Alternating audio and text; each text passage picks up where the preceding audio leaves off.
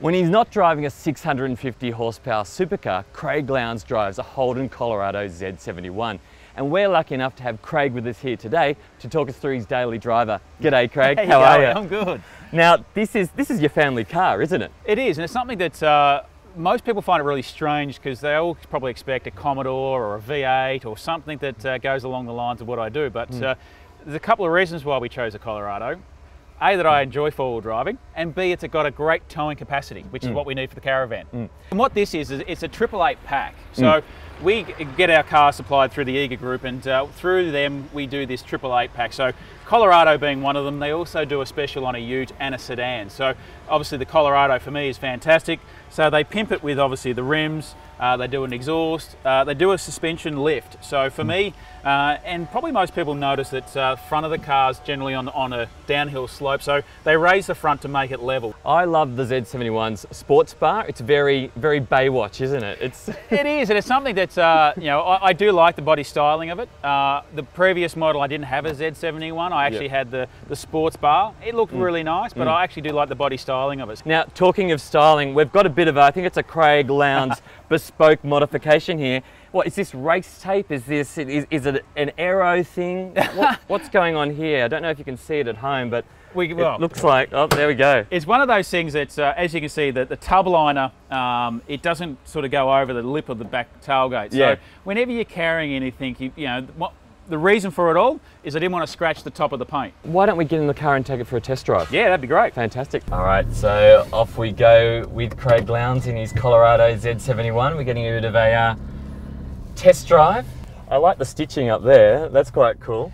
It is, and it's just, again, it's just a bit of a, you know, attention to detail. I think it's just finishing off really nice. So the back seat's all the same as a Z71. Front seat's a bit nicer, and the rest of the car inside, the interior-wise, is basically as a Z71. So the good thing is, you know, it's got a full exhaust system on it, which, you know, opens up a little bit nicer, lets it go a little bit freer. We have a BMC filter, air filter in it, which again just opens it up, allows it to breathe, and the good thing about it is it does help towing, and it also helps the fuel economy. Yeah, absolutely. Now it is the same 4-cylinder turbo diesel, which comes in the regular Colorado Z71. Yes. I think like 500 Newton meters. Has it been tuned to produce more power, more torque, or is it engine pretty much stock apart from the filter you were talking about? Well, the engine's a stock. It's, you know, we don't touch the engine in any sense of that way. There is an option to put a chip on it if you want to open it up a little more. The chip. So you can do that if you like. What happens when you do, when Lowndesy does pull up at the traffic lights and someone pulls up beside you and then looks across and they see Craig Lowndes?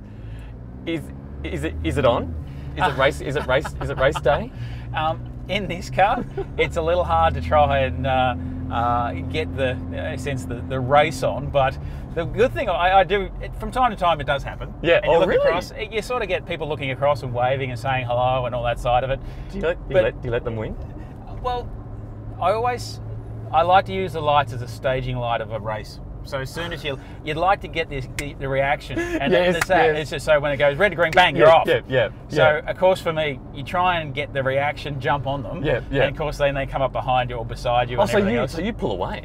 Well, you try and get the jump. Sometimes you know, people beat you off the line, but the only thing I can do in the Colorado not if it's Tander though. Tander can never. He's terrible off the line. Well, Tander, he has had a few bad ones. I got to say that. Not as bad as Scaife. Scaife was always a terrible starter. So this has just got all the creature comforts. The race car doesn't have radio, heater, air conditioner. They should have radios in race cars, especially after 151 laps of Bathurst. True. Like we do sing to ourselves, but luckily we don't have voice-activated microphones. What's your song? What do you sing? Look, we go breaking my heart. Depends on, I suppose, what position you're in. But like if you win a Bathurst, it's almost the Queen. We are champions. We are the champions of the world. I've noticed down here there are a few burnout marks on the road outside 888. Are any of those your handiwork? No, it's probably Jamie. Jamie really sucks at burnouts. So maybe it's him at late night just practicing. But Jamie, he puts it in ditches, like in Tasmania a couple of years ago. I think Neil Crompton tried to G him on and he tried to show off and ended up in the ditch. So kids, if you want to be a good race car driver, practice your burnouts. All right, so you spend Wow, that's a manoeuvre. Truck coming out in front of us. Yeah. The last time you gave me a lift, Craig, was a hot lap around Sydney Motorsport Park, and pretty sure my internal organs have never been the same since. This has been a lot more sedate, thankfully, in a lot of ways.